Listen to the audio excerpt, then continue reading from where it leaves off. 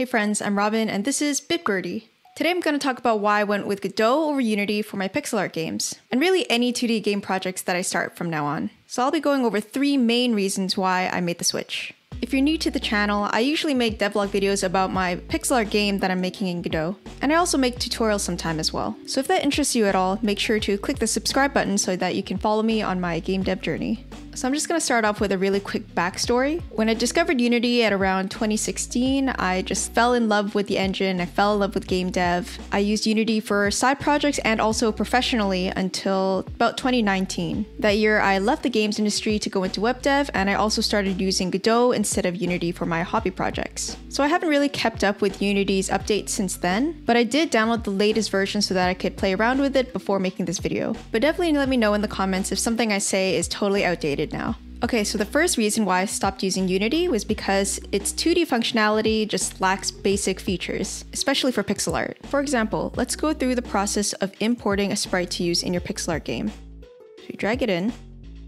We need to change the settings to sprite, filter mode to point, and compression to none.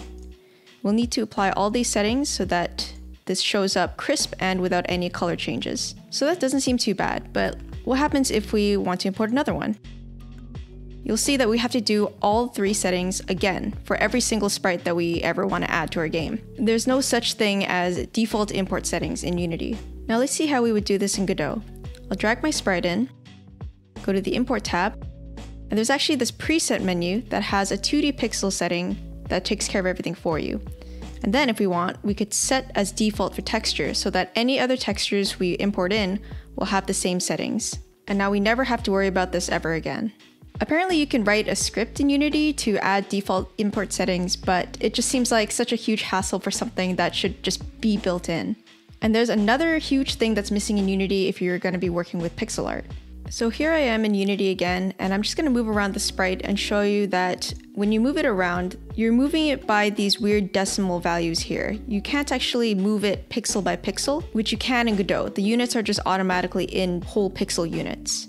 Additionally, if you want to use Unity for your pixel art game, you have to import this 2D Pixel Perfect package, which does a bunch of magic behind the scenes to make Unity actually suitable for pixel art. But the thing is, it's kind of a hassle to work with, and I never really got used to it and just gave up on my projects that used this package. It might be better now. The last time I used this was like 2 years ago or something. I might have also just gotten really impatient with this because I was already used to Godot's workflow at that point.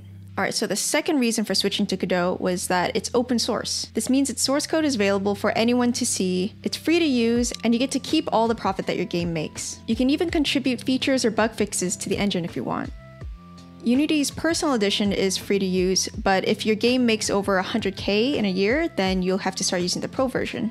This isn't really that big of a deal because 100k is a lot of money, but for me, when I started using Unity in 2016, they had important features like the profiler and even dark theme locked behind the pro version. Fortunately, you guys get that for free now in the personal edition, but back then, it just felt bad.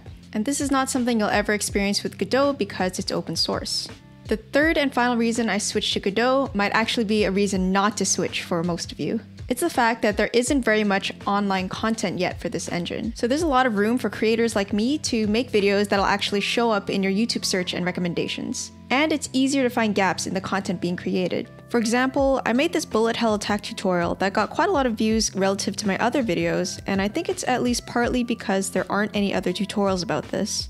So it's really nice to fill the gaps and help people make their games. Alright, I hope this video helps some of you who are on the fence about which game engine to pick. If it did help, make sure to like and subscribe, and if it didn't, like and subscribe anyway. And leave a comment down below with any thoughts you have. I'll reply to every single one. Okay, thanks for watching, and I'll see you next time.